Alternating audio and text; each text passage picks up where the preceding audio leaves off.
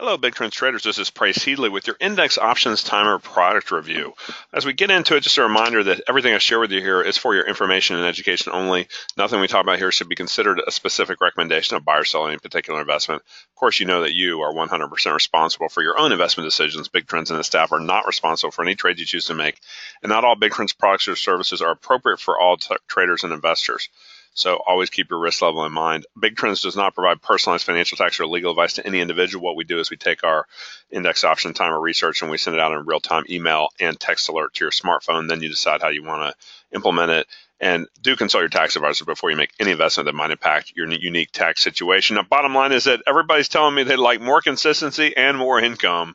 And so we're going to talk about how you can do that with index options on both the S&P 500 as well as a couple other vehicles that I like to trade as well, defining support and resistance with very easy automated auto-drawn lines in technical analysis. I'll also share with you my favorite intraday momentum filter. So as we get into it, what are we talking about with this income strategy? It's called credit spreads. In fact, relatively short-term credit spreads of about a week to 10 days before expiration. The idea being that while most people say if you're bullish, you think you want to buy a call, we're flipping that upside down on its head and saying, let's sell an out-of-the-money put and buy a cheaper put to protect ourselves. So if you had the underlying stock at 47, instead of buying a call where it has to go up, we're saying, you know what, if we sell a 45 put, in this example, buying a 40 put protects you from a worst-case kind of crash scenario. Most of the spreads we do on the S&P are one-point spreads, so it further limits that maximum risk. Bottom line is that you're really dramatically increasing the number of winning scenarios, thus your greater win rate equals greater consistency in your experience. So it can go up and you make money here. It can stay flat at 47, you make money on the green line there, or it can even go down a little bit. You can see you're still pocketing your $200 a contract at 45 or higher at the options expiration. Since you got $2, you can see it makes your break even at expiration $43. And your worst case scenario is if it goes to 40 or less, you totally missed the boat. You thought it was bullish to neutral at 47. It goes to 40 or less, you're going to lose your maximum in this example of a few $100s per spread contract. So the idea is that don't want the stock or underlying index to move dramatically against you. So you're selling one put. We don't like naked puts by themselves. We would rather protect ourselves by buying another put to cap our worst case risk.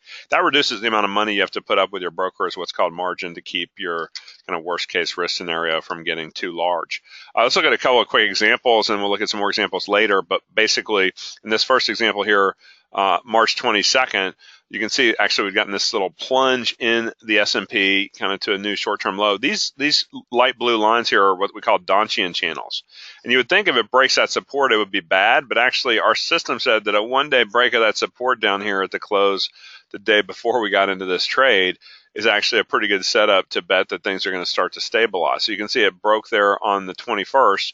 And then on the right, we've got our favorite short-term momentum filter. That's the stochastic coming back out of its oversold territory. Now, this is interesting because at that point, the SPY was trading around 234 in this example, and we don't sell a 234 put. We give ourselves some wiggle room. We sold a 232 put.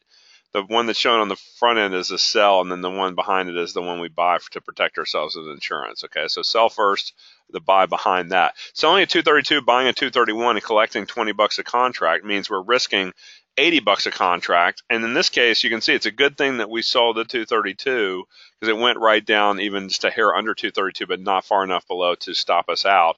Then it came rocketing back up, and we're booking the profit. You can see as it rockets back up as of the 31st of March. Now, the following week on the 3rd of April, you can see we then saw things hit the overbought area, hitting into the top resistance on that upper Donchian channel.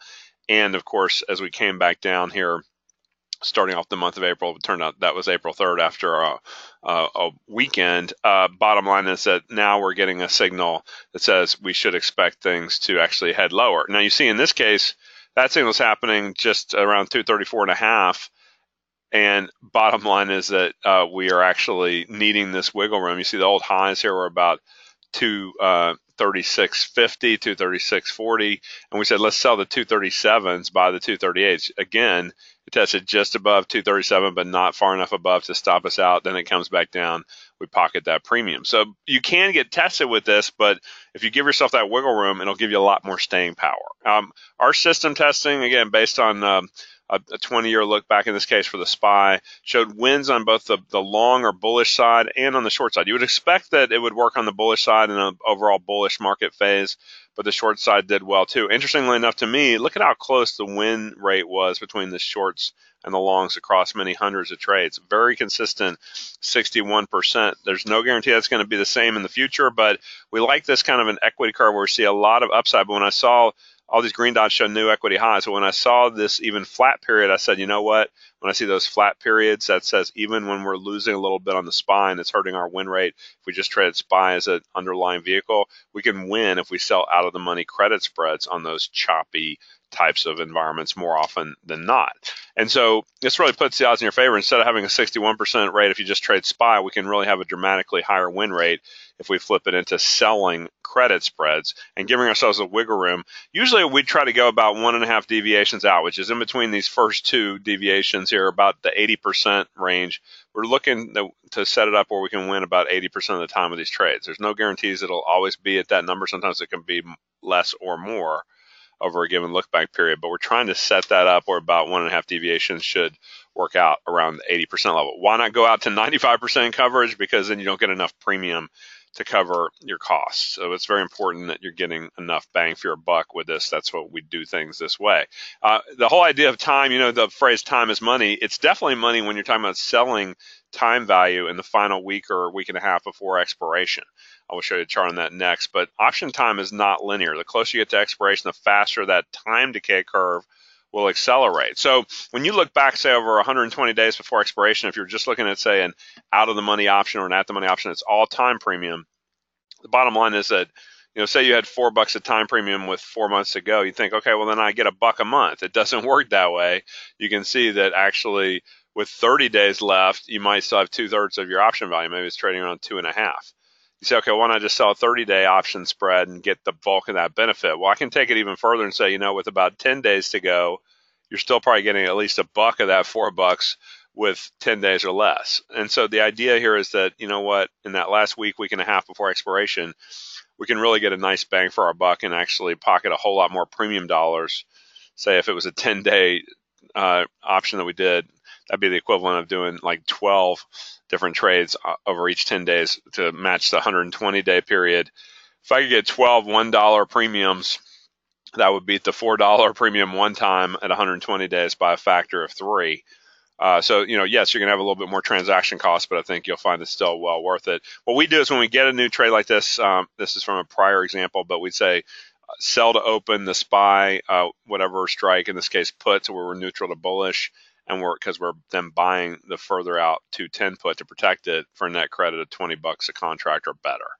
So that's very important that then you set it up where you see you've got a good chance of catching the market stabilizing and potentially even reversing. So even you can see here after the presidential election where the market roared up, we got a sell signal to basically bet that the market should go flat to lower over the next week, and we sold a 222 call, bought a 223 call to protect ourselves.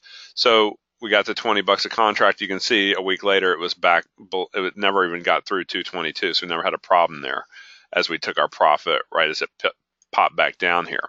At that point, now we're coming down off of the lower end of the support line on the Donchian channels, getting ready to head up.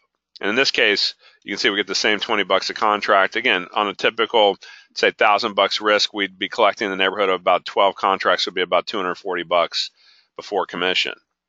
So you see, then we booked a profit just a couple days later. Yes, it could have been a bigger profit if it kept on running, but we don't want to take that risk right into resistance. We're trying to just use that support and resistance filter accordingly.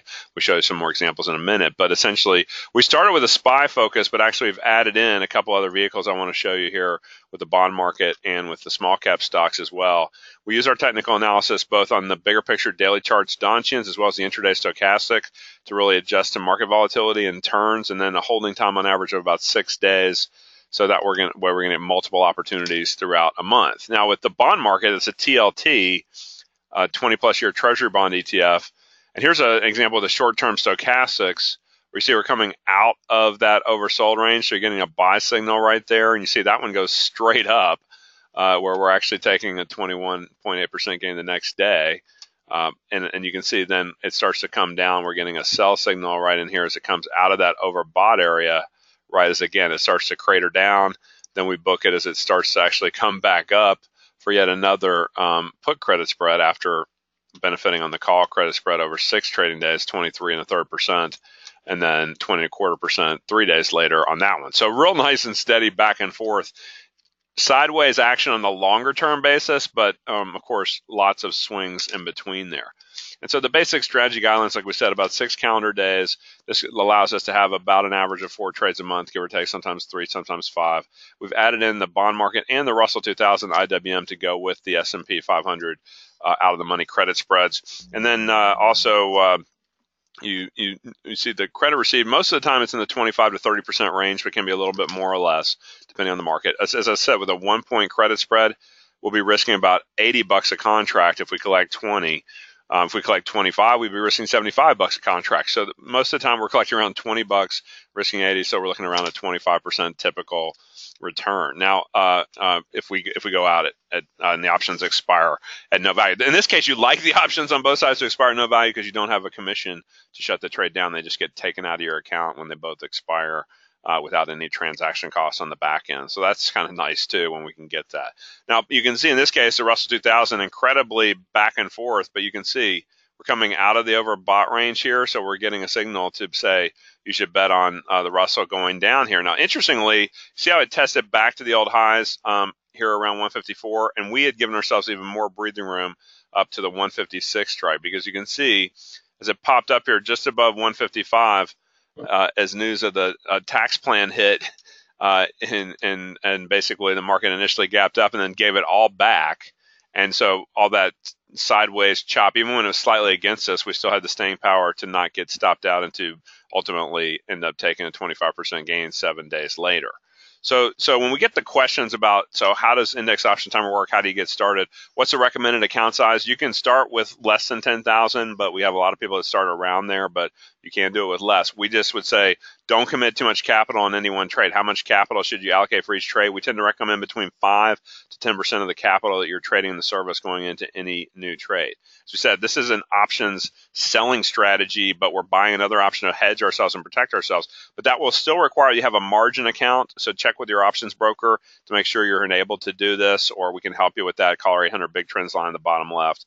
We can walk you through some of those logistical details to help you get set up. Like we said, about a trade a week, every week to 10 days on average, sometimes more. But if we're getting the market swinging in its direction, we can get both a bull and a bear one on the SPY or on other vehicles if you get enough action during a week. The average holding period, like we said, 6 calendar days. How many open positions? Typically 1, sometimes 2 per vehicle, but then we might have multiple vehicles, so we might have actually even 3 trades open at a time across the 3 major vehicles with the SPY, the Russell, and the bond market.